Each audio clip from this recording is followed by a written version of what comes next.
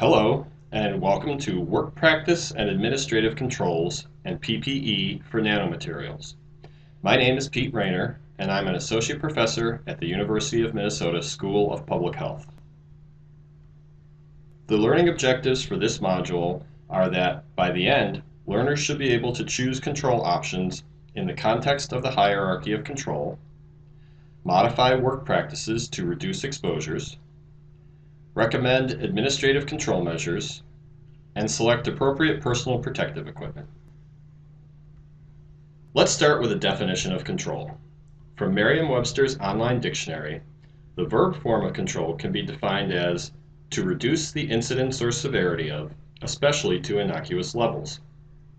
In our case, we want to reduce the severity of exposures to nanomaterials. But what do we consider an innocuous level? Well, an innocuous level might be considered the occupational exposure limit. For nanomaterials, there are a few permissible exposure limits from the Occupational Safety and Health Administration, OSHA, that might apply. There are a few nanomaterial-specific recommended exposure limits from the National Institute for Occupational Safety and Health, NIOSH, and there can be benchmark exposure levels set internally within an organization to establish an innocuous level. The hierarchy of control, as I define it, has four tiers. The top tier, which is most preferred with all else being equal, is elimination of the workplace hazard. Tier 2 is engineering controls. Tier 3 includes both work practice controls and administrative controls. And Tier 4, the least preferred method for controlling exposure with all else being equal, is personal protective equipment. Elimination can be defined as the complete removal of the hazard or process that produces it from the workplace. And this is at the top of the hierarchy of control because it completely eliminates the exposure while placing the responsibility for change on someone other than the exposed person. Engineering controls are physical, chemical, or biological changes made to a process or a product that reduce exposures. Like elimination, engineering controls are relatively high on the hierarchy because the responsibility for change is not placed on the exposed person.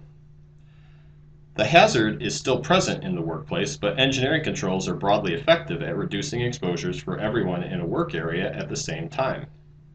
Among the concepts used in engineering controls are substitution of one material or process for another, automation, isolation, ventilation, and control equipment. We will talk about each of these concepts in more detail shortly. Work practice and administrative controls are next on the hierarchy. Work practice controls are changes in how tasks are performed, whereas administrative controls are changes in when, where, or by whom tasks are performed, in order to reduce exposures. They are lower on the hierarchy than engineering controls because both management and the exposed person are at least partially responsible for putting changes into effect. Last on the hierarchy of controls is personal protective equipment, or PPE. These are devices and clothing used by an individual to reduce his or her own exposure. PPE is last on the hierarchy because the exposed individuals are responsible for change. They must put on and use the devices and clothing properly each and every time for them to be effective. This is very challenging, which is why PPE is at the bottom. Let's look at some examples of controls in each of these different tiers. Examples of elimination, where a hazardous process or agent is completely removed from a workplace, include moving an air compressor outside from an indoor location so that the vapors, particles, and noise produced by the compressor are eliminated from the work area. A salvage firm that chose to no longer purchase and cut up scrap bulk fuel tanks due to concerns that this was an explosion hazard. And a company that decided to purchase sawn wood rather than cutting wood on site to eliminate electrical and injury hazards. Moving on to engineering controls, we'll look at some examples separately for substitution, automation, isolation, ventilation, and control equipment. Whereas elimination gets rid of a hazardous process or agent entirely, substitution requires an engineering solution to replace the process or agent with something else. One example is replacing perchloroethylene, or PERC-based dry cleaning with processes that use less hazardous solvents. This is a big focus in the city of Minneapolis right now to both improve workplace conditions and reduce outdoor air pollution. Other examples include using poultry cutting knives with ergonomically designed curved handles rather than traditional knives with straight handles in order to prevent musculoskeletal disorders, and utilizing water-based paints rather than oil-based paints in auto body repair to avoid exposures to solvents. Examples of automation include robotic arms for spray painting in automobile factories that apply paint more uniformly while also reducing worker exposures to paint droplets, and mechanical patient transfer devices in assisted living facilities to move patients without putting the staff at risk of lifting injuries. Another great example that I've seen is a computerized saw in a custom cabinetry shop. This advanced machine was a tremendous source of pride for this business because they were able to cut cabinetry pieces with much greater precision than they could previously, which served as a selling point to clients, while also reducing the risk of injuries to the machine operator because the operator was mostly controlling the computer rather than having to control a large piece of wood. Isolation is another engineering control. Automated metalworking machines often generate potentially hazardous mist droplets from coolants applied to cutting or drilling processes. Enclosures are built around these machines to isolate them and reduce the risk of workers being exposed to the mist. Cabs on agricultural vehicles protect farm workers from dust and pesticide exposures. Lead shielding can protect workers and others from X-ray and gamma radiation sources. Ventilation is used to protect workers from chemical and biological agents. Examples include local exhaust ventilation attached to enclosures around metalworking machines that draw coolant mist out of the workplace, laboratory hoods and biosafety cabinets, and airborne infection isolation rooms in hospitals that are ventilated so that they are negatively pressured relative to surrounding areas, preventing airborne infectious agents produced by patients from getting out of the room. In addition, simple actions such as opening a window or a rolling door or turning on a fan can be considered ventilation controls. The last engineering control category is control equipment. One example is the mist collectors in local exhaust ventilation systems that are attached to the enclosures around metalworking machines. These devices remove the metalworking fluid mist droplets before they are released to the outdoor environment. Other examples include cabin air filters on farm equipment and pressure relief valves for ammonia refrigeration systems that control the escape of ammonia should the system become overpressurized, rather than allowing an explosive situation to develop. Additional control equipment that are relevant in our daily lives includes automobile mufflers and door locks. Moving down the hierarchy of control, let's look at work practice controls.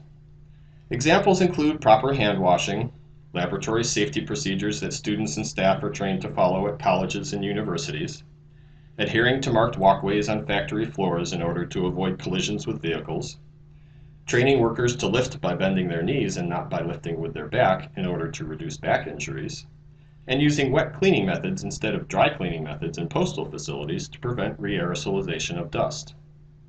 This last example has been an emphasis since 2001, when the anthrax spores passed through the postal system, and worker exposure risk was thought to have been increased by the use of pressurized air jets to clean dust from sorting machines. Examples of administrative controls include rotating jobs at a poultry processing facility to minimize ergonomic risks, moving hazardous activities to late shifts when fewer workers are present to minimize the population of workers who are exposed, limits on truck driver hours to be sure that they are rested and at less risk of contributing to vehicle incidents, limiting loads that workers are allowed to carry to reduce the risk of musculoskeletal and back injuries, and not allowing agricultural workers to enter fields during restricted entry intervals after pesticides are applied. The Environmental Protection Agency has established these intervals to reduce the risk of elevated exposures to pesticides. Finally, lowest on the hierarchy of control is personal protective equipment. Examples include safety glasses or goggles, hard hats, safety shoes, respirators, gloves, chemical protective clothing that can cover the entire body, and hearing protection.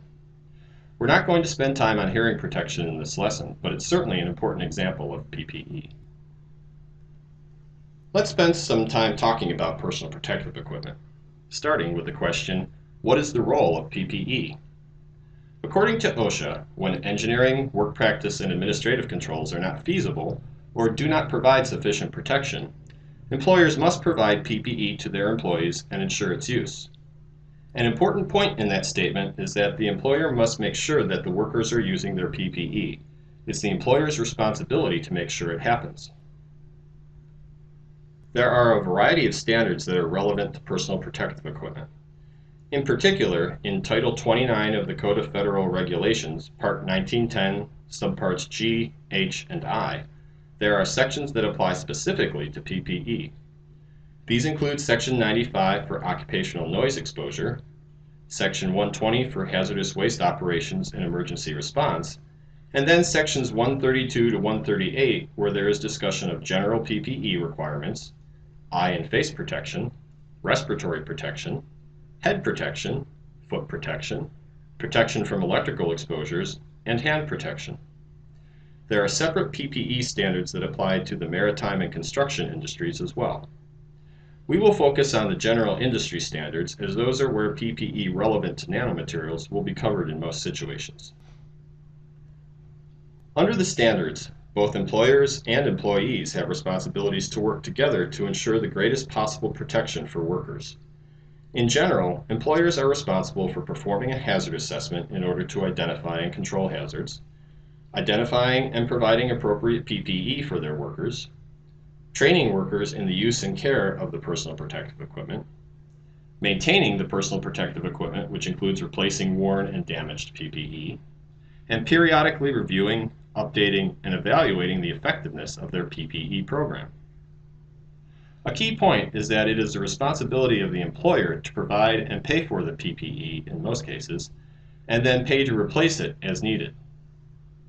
Employees are responsible for wearing their personal protective equipment properly, attending training sessions on PPE, following directions for caring for, cleaning, and maintaining their PPE, and informing a supervisor when their PPE needs repair.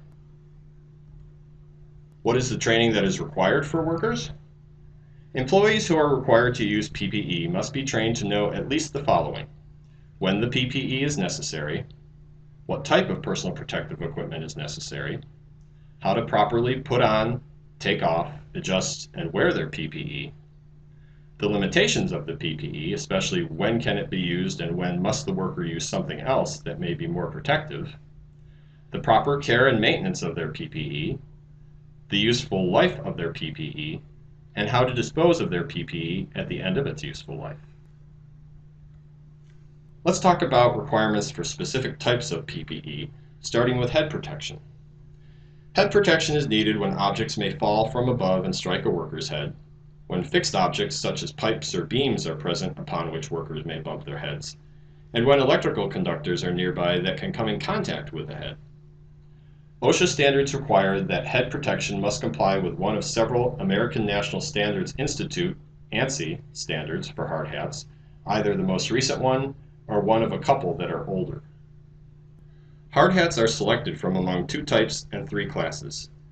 Type 1 hard hats provide shock absorbance, protection from objects falling from above and from pipes and beams that are overhead, as well as resistance to penetration by falling objects.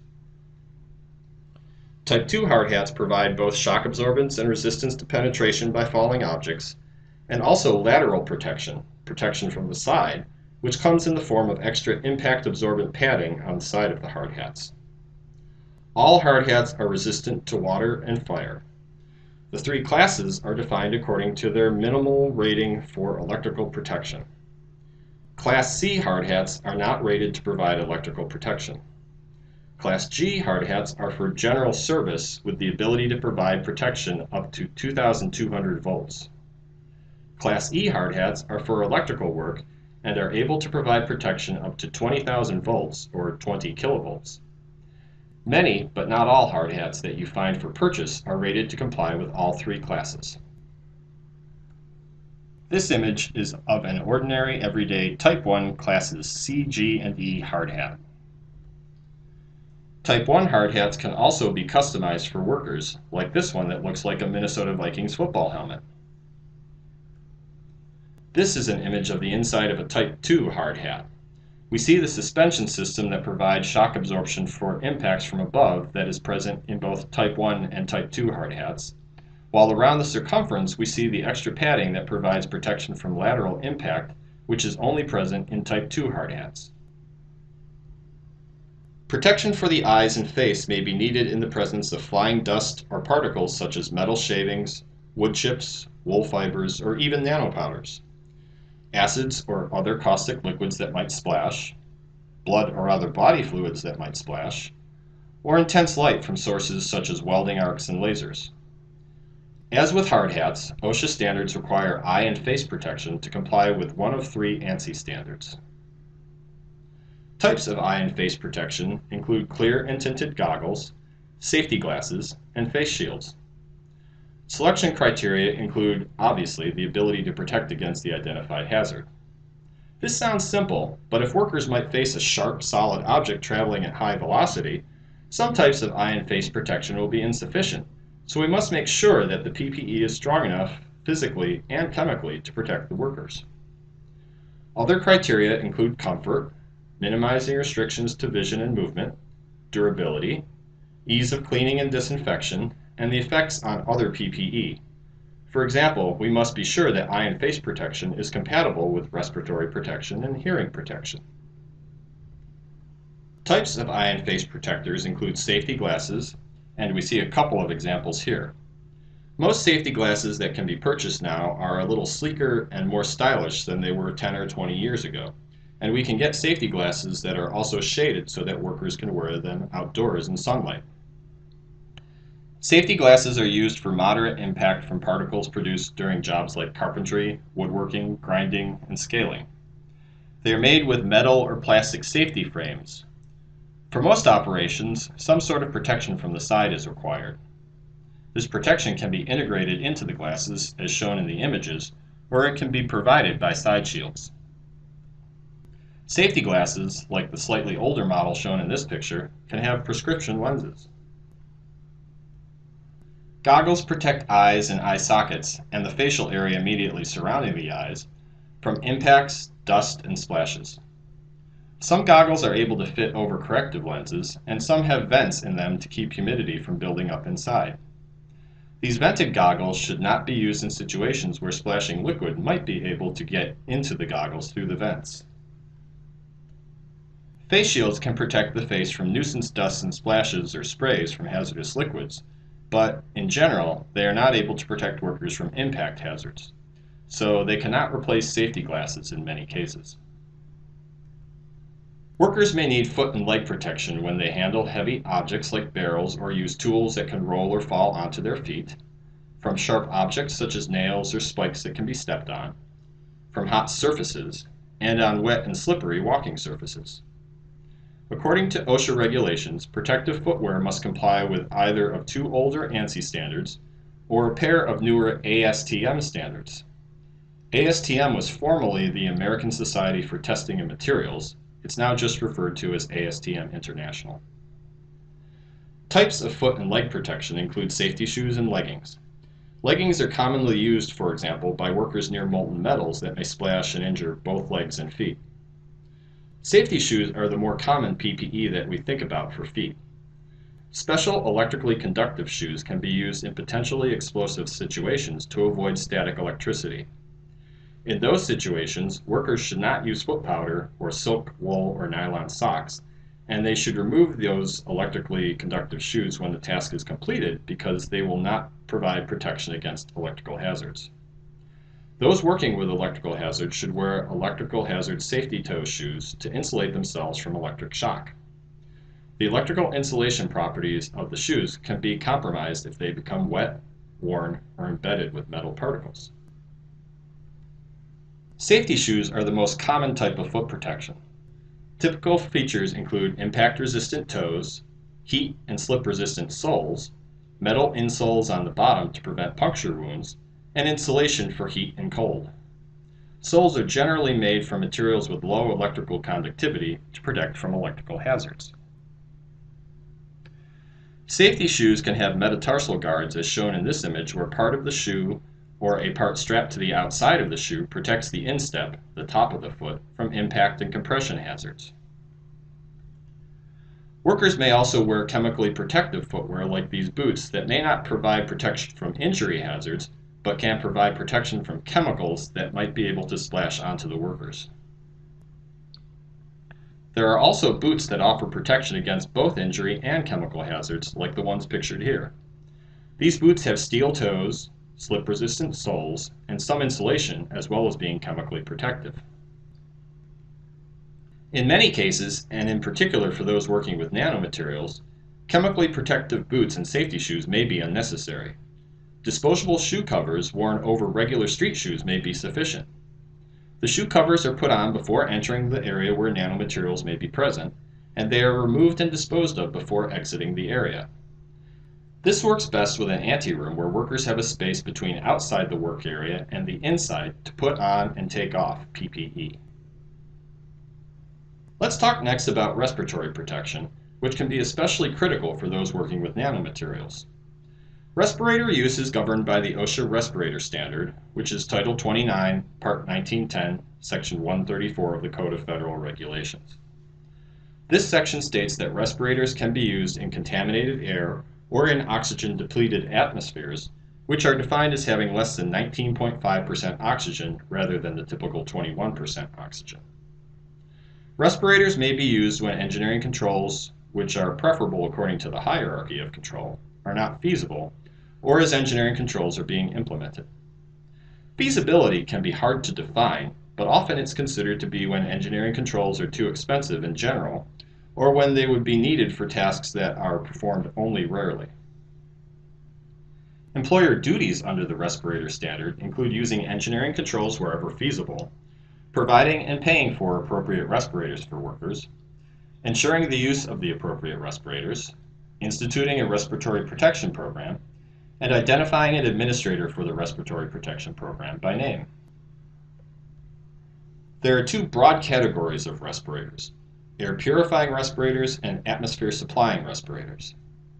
Air-purifying respirators include particulate respirators, gas and vapor respirators, respirators that protect against both particles and gases and vapors, and also powered air-purifying respirators.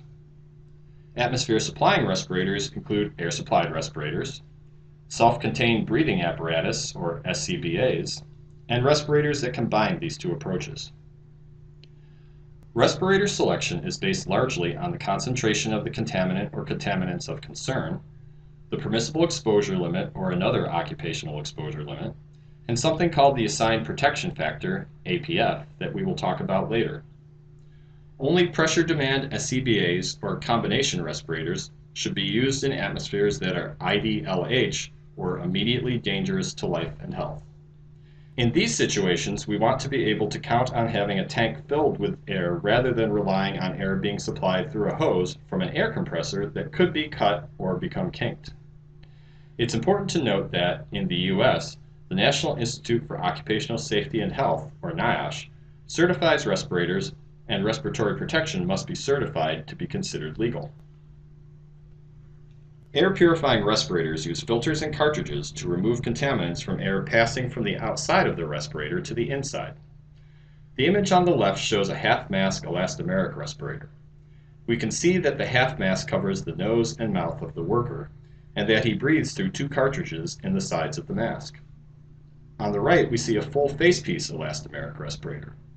Like the half-mask respirator, this one has two cartridges through which the air passes and is cleaned as the worker breathes. The full facepiece covers the eyes of the wearer in addition to the nose and mouth. Another category of air-purifying respirators is filtering facepieces, respirators for which the filter is an integral part of the facepiece, or the entire facepiece is composed of the filtering medium. There are many different types of filtering facepiece respirators. The image on the left shows a facepiece that is formed into a cupped shape that fits over a worker's nose, mouth, and chin. The image on the right shows a filtering facepiece that is flat coming out of the box, and then the wearer forms it into a shape that fits over the nose, mouth, and chin. We have powered air-purifying respirators, more commonly known as PAPRs. These are air-purifying respirators that use a blower to draw contaminated air surrounding a worker through filters and/or cartridges. In the image on the left, The case with filters, cartridges, and a blower is on the hip of the wearer.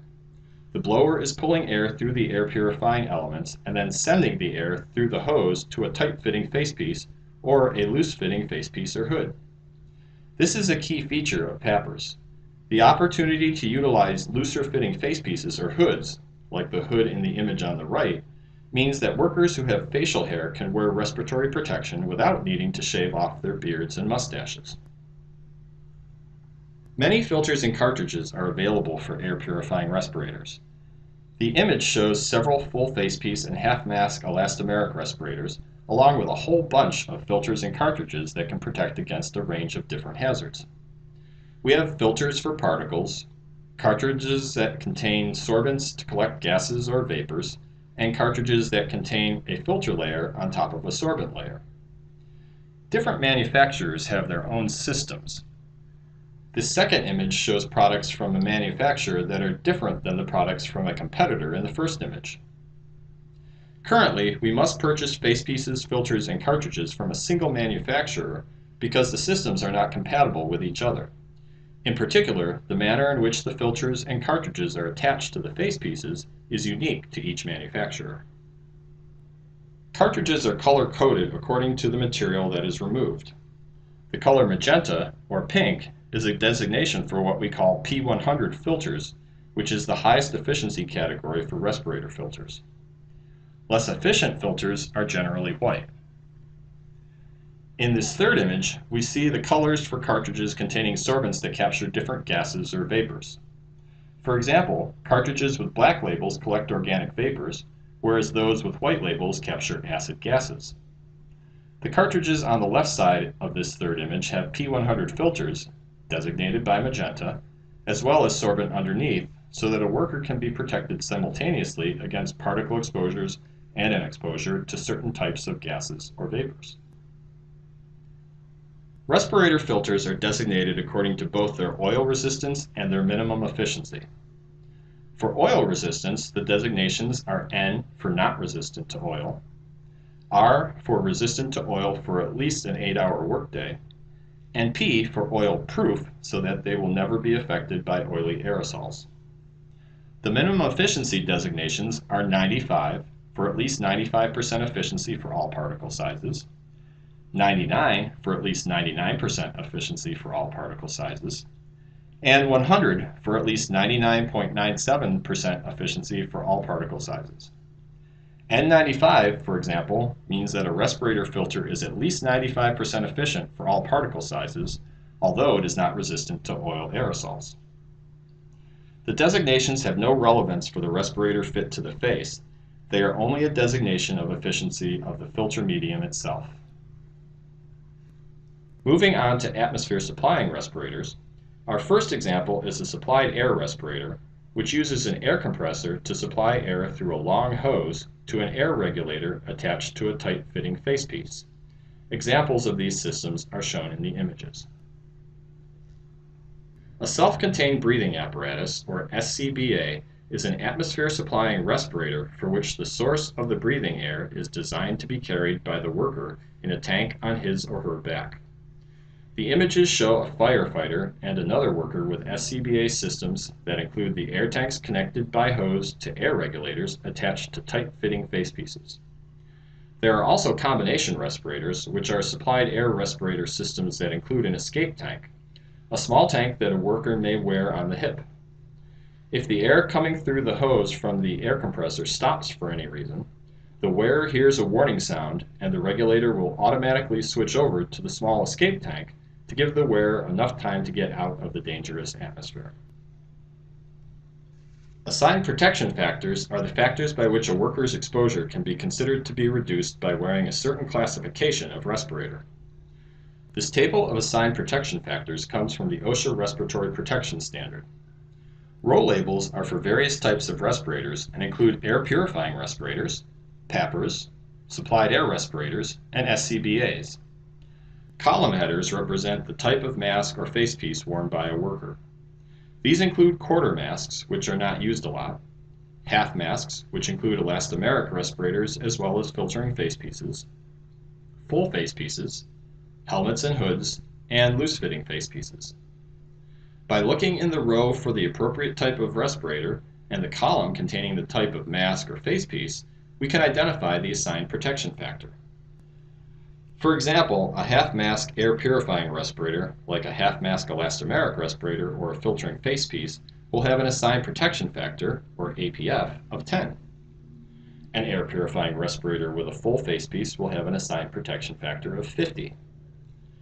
Powered air-purifying respirators with tight-fitting full facepieces offer higher levels of protection with an APF of 1000.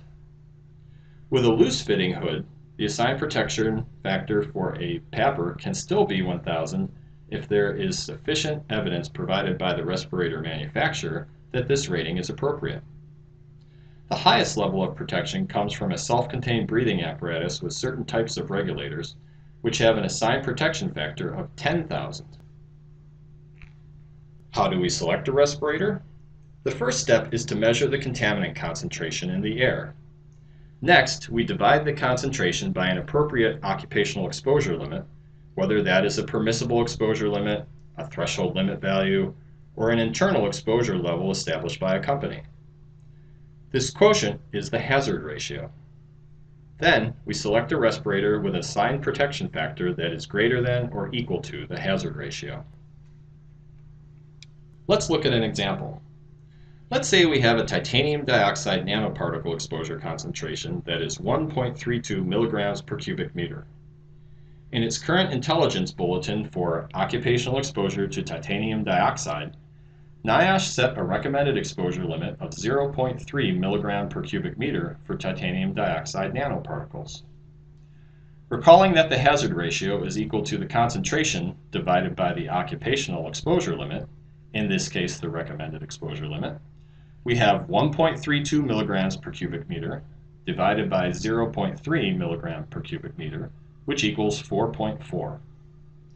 Therefore, we must choose a respirator with an assigned protection factor greater than or equal to 4.4. I'd recommend a filtering facepiece or a half-mask elastomeric respirator with particulate filters, both of which have an APF of 10. OSHA requires a respiratory protection program in workplaces where respirators are worn. What must a respiratory protection program include? First and foremost, it must be written down and be specific to a worksite. It cannot be just a general plan. It must be tailored to the worksite. It must describe the roles and responsibilities for the administrator, management, and employees, and indicate how respirators will be selected and issued. The program must have provisions for medical evaluations of workers required to wear respirators, and for testing to be sure that the respirators fit the workers who must wear them. It must describe how the organization will ensure that workers use their respirators properly, as well as how workers will inspect, clean, maintain, and store their respirators. If SCBAs are required, the plan must describe how suitable compressed air will be provided for the tanks. The plan must also address worker training for hazards and use of respiratory protection, program evaluation, and record-keeping requirements. Let's talk in greater detail about a few of these key elements of a respiratory protection program, starting with medical evaluations. Wearing a respirator can adversely affect the health of some workers. It can exacerbate pulmonary and cardiac conditions, increase heat stress, influence vision, hearing, and sense of smell, irritate the skin locally, and cause adverse psychological reactions. The worst of these effects must be avoided by performing a medical evaluation prior to fit testing and use of a respirator. The medical evaluation does not generally require a medical examination. It usually takes the form of a physician or other licensed healthcare professional evaluating a medical questionnaire filled out by a potential respirator wearer. The requirements for the questionnaire are specified in Appendix C of the standard. It should be noted that asbestos workers are required to have more extensive medical testing than other wearers of respiratory protection. Fit testing is conducted to ensure that an appropriate brand, model, and size of respirator is selected for each user, that the respirator is comfortable, that it is compatible with other types of PPE that the worker must wear, and to fulfill OSHA requirements. Fit testing is required for all tight-fitting facepieces that must be worn by workers in order to be able to work in contaminated atmospheres. Testing must occur before initial use of a respirator, and then thereafter, at least annually, whenever there is a physical change that occurs such as an injury to the face or a significant weight change, or whenever a new model of respirator is to be used. There are a couple of different types of fit tests. Qualitative fit tests in which the wearer tries to sense the odor of a vapor or the taste of particles that would infiltrate a poor fitting facepiece, and quantitative fit tests that use an instrument that counts atmospheric particles inside and outside of a facepiece to measure the amount of leakage. Training is required for workers enrolled in a respiratory protection program. Initial training includes why respirators are necessary in this workplace, how improper use, fit, and maintenance can compromise the utility of a respirator, the capabilities and limitations of the respirator that will be worn, how to use respirators in emergency situations, how to inspect, put on, remove, use, and check the seal of a respirator, how to maintain and store a respirator, how to recognize medical signs and symptoms that may limit or prevent the effective use of a respirator, and the general requirements of the Respiratory Protection Standard. Retraining is required at least annually. Sometimes workers may choose to wear respirators for their own peace of mind even when they are not required to according to relevant occupational exposure limits. Even if respirators are not required, the organization must provide some training if it gives workers the option to wear respirators. It can be daunting to write a respiratory protection program from scratch. Fortunately, there are some written program examples that can get us started. OSHA has a publication, Small Entity Compliance Guide for the Respiratory Protection Standard, at the links shown, that has an example respiratory protection program that can be a starting point for organizations. Another useful resource is from the website of the Michigan Occupational Safety and Health Administration, where they have a sample program for general industry. Most workers in nanotechnology industries must protect their hands and arms from exposure to nanomaterials. More broadly, worker hands and arms require protection from burns, bruises, cuts, and abrasions, punctures, and especially chemicals and biological agents. Many types of gloves are available for hand and arm protection.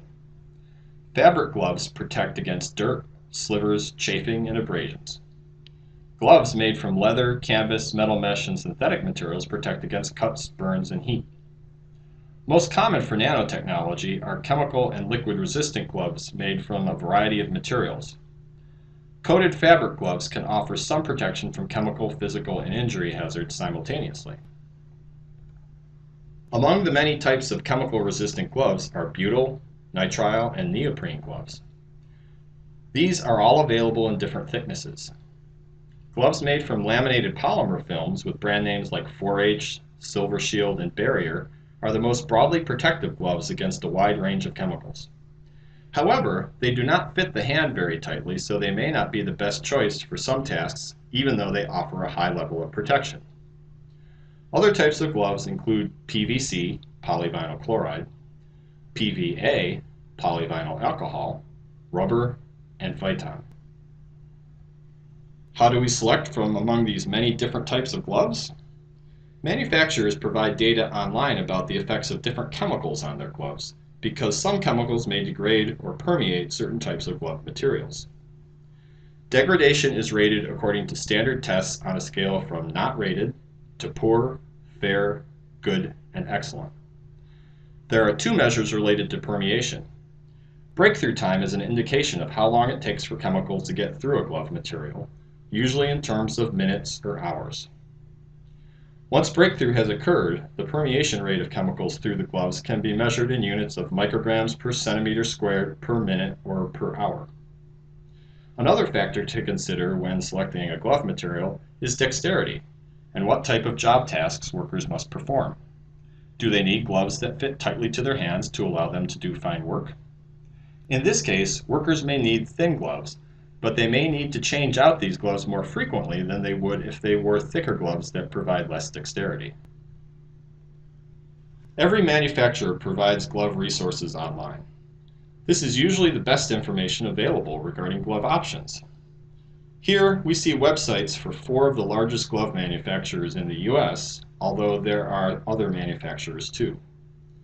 The best thing to do when we need to select a particular type of glove for a particular type of chemical is to visit manufacturer websites and look for their guidance. We can often input a chemical of interest into a manufacturer's database and get back information on the suitable types of gloves that they sell that will protect against the chemical. We can also compare across sites to see which brands and models of gloves are best in the standard tests related to degradation and permeation. Many workers in the nanotechnology industry and elsewhere need body protection. Hazards include physical and injury agents such as intense heat, splashes from hot metals and liquids, impacts from tools, machinery, and materials, and cuts. We are also concerned with chemical, biological, and radiation hazards. Many different types of body protection are available, ranging from vests, jackets, and aprons to surgical gowns, coveralls, and fully encapsulating suits. A wide range of materials are available, including treated wool and cotton that protect against dust, abrasions, irritation, and fire, leather which protects against dry heat and flame, duck or woven cotton that can protect against heavy, sharp, and rough objects, disposable paper-like fiber suits that can protect against dust and splashes, and rubber, neoprene, and polymer materials that protect primarily against chemicals. This slide shows some of the many types of protective clothing, such as laboratory coats, surgical gowns, and non-woven polyethylene coveralls. The most common brand name is Tyvek. Coveralls can also include hoods and shoe coverings integrated into the suit. Higher levels of chemical protection are provided by suits like this Tychem brand suit. Fully encapsulating chemical protective suits provide the highest level of protection. We often think of chemical protective clothing and associated PPE such as gloves, shoes, and respiratory protection in terms of levels of protection defined by the National Fire Protection Association, or NFPA, and the U.S. Environmental Protection Agency. Level A is the highest level of protection, whereas Level D is the lowest. Level A is for substances presenting severe or immediately dangerous to life and health, IDLH, respiratory and dermal hazards in a gaseous state, for substances presenting dermal hazards in a liquid or solid state, in low oxygen levels, or in unknown situations. Level B is for substances that present severe respiratory hazards in a gaseous state, for dermal hazards in a liquid or solid state, or in low oxygen levels. So, the main difference between Level B and Level A is that Level B does not protect against gaseous agents that are dermal hazards. Level C is for substances that present respiratory hazards that can be reduced using air-purifying respirators, and also offers some splash protection from liquids. The main difference between Level C and Level B is that Level C requires only an air-purifying respirator, whereas Level B and Level A require use of an SCBA. Finally, Level D does not protect against significant health hazards. The clothing only offers nuisance protection. Level A protection is shown in this image. It features a fully encapsulating suit with no vapor penetration. It has special seams and zippers that prevent vapor from penetrating into the suit at all. Gloves are integrated into the suit, with a second layer of gloves required to be worn underneath. Chemical protective boots are also integrated into the suit. Inside the suit, the worker wears a self-contained breathing apparatus. Nothing should be able to penetrate this highest level, Level A, of protection. This is Level B protection. It looks a lot like Level A in many situations. The hump on the back is where the SCBA air tank goes. We didn't see this in the Level A photo because the image just shows the worker from the front, but a Level A suit has a similar hump to provide space for an SCBA tank. Level B features an SCBA, a hooded chemical protective suit, double gloves, and chemical protective boots, but the gloves and the boots are not integrated into the suit, and the suit does not have the special zippers or seams that are part of fully encapsulating suits. This is also Level B protection. The workers, in this case law enforcement agents in a training exercise, wear SCBAs, hooded chemical protective suits, double gloves, and chemical protective boots. We can see that the workers have used duct tape to seal the gloves and boots to the chemical protective suit to prevent leakage through the wrist and lower leg areas. For level C protection, the worker wears an air purifying respirator instead of an SCBA. Everything else looks similar to level B protection, including a hooded chemical protective suit, double gloves that are not integrated into the suit, and chemical protective boots that are also not integrated into the suit. Level D protection includes basically coveralls and chemical protective boots for nuisance protection. Material selection criteria for chemical protective clothing are similar to the glove selection criteria we looked at earlier. There are data available from tests of degradation, breakthrough time, and permeation rate as the materials are exposed to different chemicals. What is different is that there can also be data available for penetration of materials through the clothing. For example, we might need to know the ability of gases or liquids to get through the seams or zippers of a particular chemical protective suit. DuPont is a major supplier of chemical protective clothing. They have a catalog at the links shown that provides information about their different brands of protective clothing and the chemicals against which the clothing materials will protect workers. It's a terrific reference. Let's talk now specifically about the different administrative and work practice controls and personal protective equipment that can be applied in nanotechnology workplaces. Administrative controls for engineered nanomaterials include educating workers on the safe handling of nanomaterials, providing information about the hazardous properties of nanomaterials and the products that are made from them, encouraging workers to use hand washing facilities prior to eating, smoking, and leaving the work site, establishing procedures like the use of buffer areas such as anterooms and standard decontamination processes for workers to ensure that engineered nanomaterials are not transported away from the work area inadvertently on skin and clothing, and providing facilities for showering and changing clothes before workers leave the work site. Kulinowski and Lippi have provided recommendations through the National Institute of Environmental Health Sciences Worker Education and Training Program for the training of nanomaterial workers. They suggested 4 modules for training workers about nanomaterial risks. The first module would provide an introduction to nanotechnology. The second would consider environmental, health, and safety impacts of nanoparticles. The third would be on application of traditional risk management approaches to protect workers handling nanoparticles. And the fourth would consider regulatory and voluntary approaches specific to nanoparticles. In their document, Kulinowski and Lippi list learning objectives for each of the modules. Having safety data sheets available to workers is an important administrative control. The globally harmonized system updated requirements of safety data sheets, or SDSs, to include the 16 required sections shown here.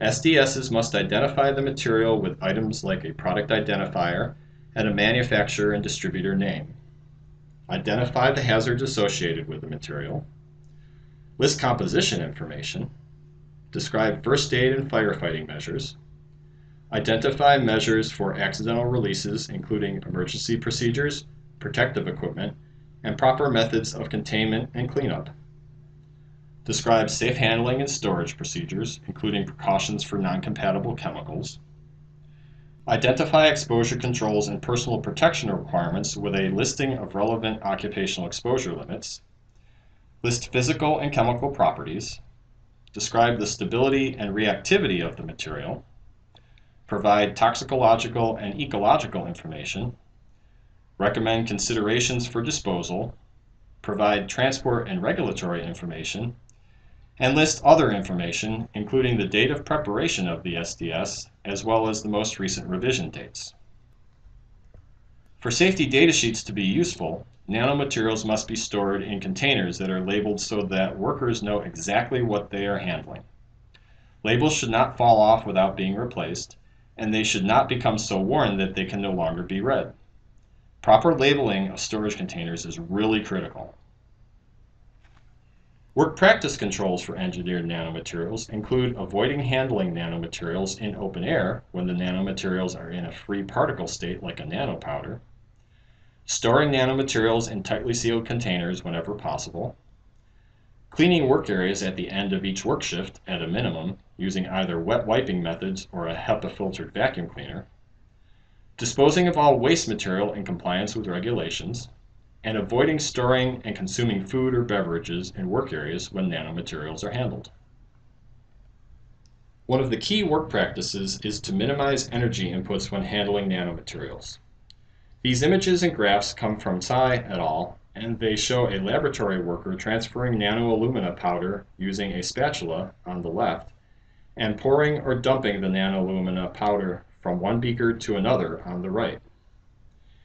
In the graphs, the different colors are associated with different positions of the sash on the laboratory hood. In all cases, higher particle number concentrations were produced by energetically pouring or dumping the nanopowder than by using a spatula to more gently transfer it. The greater energy input provided by pouring the powder resulted in higher concentrations, suggesting that minimizing energy input is important when handling nanomaterials. Cleaning of nanomaterial work areas is an activity for which energy input and the proximity of workers are especially critical. Wet wiping methods are best when cleaning equipment or when trying to clean up nanomaterial spills. In particular, using a disposable wet wipe that you can place in a hazardous waste container may be preferable to using a sponge that needs substantial cleaning prior to reuse. HEPA-filtered vacuums are okay because the air that emerges from them will be filtered and hopefully not release nanoparticles into the workplace air. It is important to remember that the act of vacuuming can potentially resuspend settled particles. For this reason, HEPA-filtered vacuums are less preferable than wet wiping methods. Dry wiping and sweeping are not recommended because these cleaning methods can aerosolize particles. Air jets must be avoided under any circumstances, as they are high-energy devices and easily aerosolize particles from surfaces. In addition, vacuums without HEPA filters should never be used in nanotechnology workplaces because some of the vacuumed particles will pass through the vacuum cleaner bags and be released into the workplace air. NIOSH has published recommendations for personal protective equipment for use when working with engineered nanomaterials.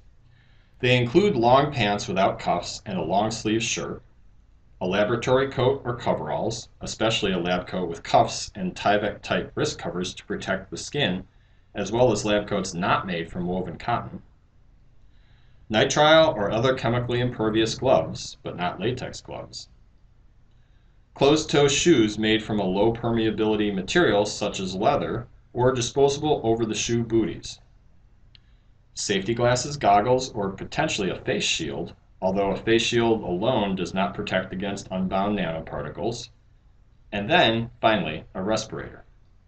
This is the assembly of PPE recommended by NIOSH for those working with engineered nanomaterials. How effectively does this PPE work to prevent worker exposures to nanoparticles? Let's talk first about nanoparticles and protective clothing. Golansky et al. Measured the ability of airborne nanoparticles to pass through different fabrics at low airflow velocities under a pressure differential, basically using the fabrics like a filter. Their justification for this was that as people move around, clothing fabrics move relative to the air and act like filters. The authors tested a woven cotton fabric and non-woven polypropylene and polyethylene. Non-woven polyethylene is similar to Tyvek. The figure shows the percentage of particles penetrating through the three fabrics as a function of nanoparticle diameter.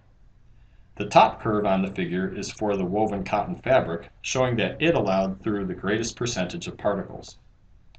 The polypropylene non-woven fabric was next, and the high-density polyethylene non-woven fabric allowed the fewest particles through. These data show that the non-woven fabrics are more protective than woven fabrics against airborne nanoparticles moving through the fabrics.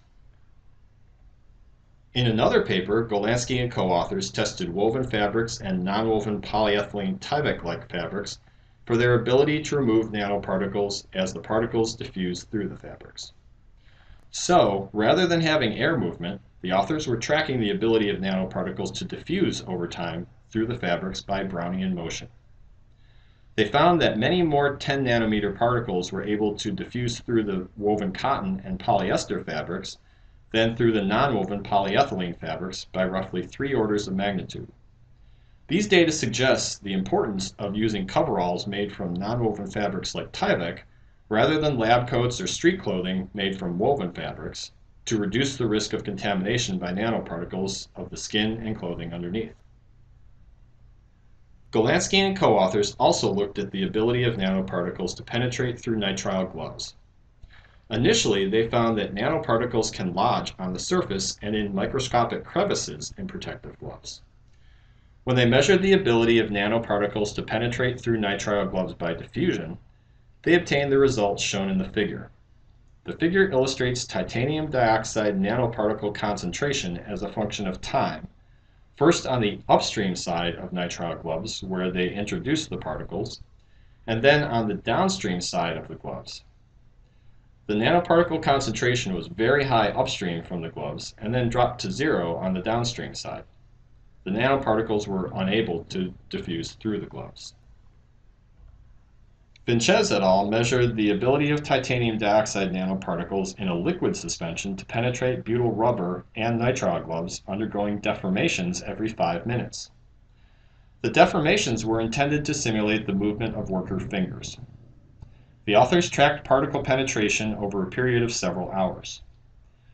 As shown in the figure, through 3 hours, neither the butyl rubber nor the nitrile gloves showed any sign of penetration of the suspended nanoparticles. After 5 hours, however, the titanium dioxide nanoparticles were able to pass through the nitrile gloves, but not the butyl rubber gloves. These results suggest that there is at least a possibility that nanoparticles in suspension can penetrate some types of gloves, but the likelihood of worker hands being directly in contact with suspensions of nanoparticles for as long as 5 or even 3 hours is low. The test conditions represent an extreme situation. On balance, the limited data available suggests that chemical protective gloves are highly effective at reducing the risk of dermal nanoparticle exposures to worker hands. How effective are filtering facepiece respirators at capturing nanoparticles? Rangasamy et al. Measured the filtration efficiency of a variety of filtering facepiece respirators using sodium chloride particles ranging in diameter from 20 nanometers to 400 nanometers. They were able to show that penetration is greater through filtering facepiece respirators for nanoparticles, those smaller than 100 nanometers in diameter, than it was for 300 nanometer particles, which is the size at which efficiency is tested for respiratory protection filters. For example, the top left figure shows the percent of particles penetrating through 2 different N95 filtering facepiece respirators on the vertical axis as a function of particle diameter on the horizontal axis. For both respirators, there is on the order of 1% penetration at 300 nanometers, whereas at 30 to 40 nanometers, the penetration is about 2 and 4%. These data suggest that NIOSH should consider testing the efficiency of respirator filters using particles in the nanoscale range when they certify respirators instead of focusing solely on 300 nanometer particles. Overall, the tested filters perform pretty well relative to their rated efficiencies. In addition, we must keep in mind that the fit of a respirator to the wearer's face is more important than the filter penetration because it's more likely that particles will pass around the filter through a leak than to pass through it. What happens when we look at even smaller nanoparticles? In another paper, Rangasamy and co-authors used both sodium chloride particles and silver nanoparticles to measure the efficiency of a variety of filtering facepiece respirators. As the graphs of penetration versus particle diameter show, the authors demonstrated that the most penetrating particle size is about 40 nanometers.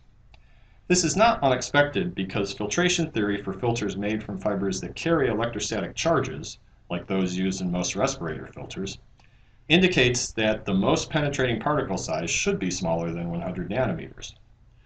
For particles smaller than 40 nanometers, the penetration decreases because respirator filters are highly effective at collecting the smallest nanoparticles by Brownian diffusion.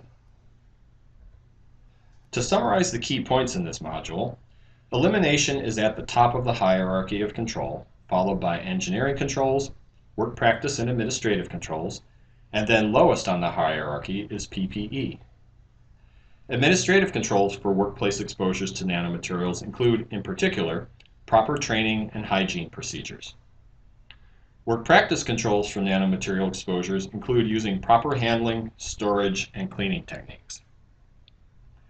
Lastly, chemical protective gloves and clothing and respiratory protection can reduce exposures to nanomaterials very effectively. This is an important point. We know how to control exposures to nanomaterials. We just have to apply what we know properly. This lesson has been created by the Midwest Emerging Technologies Public Health and Safety Training, or METFAST program, a collaboration of the University of Minnesota School of Public Health, the University of Iowa College of Public Health, and Dakota County Technical College. Funding for the METFAST program is provided by the National Institute of Environmental Health Sciences. The content of this lesson is solely the responsibility of the developers and does not necessarily represent the official views of the National Institutes of Health. Thanks for your attention.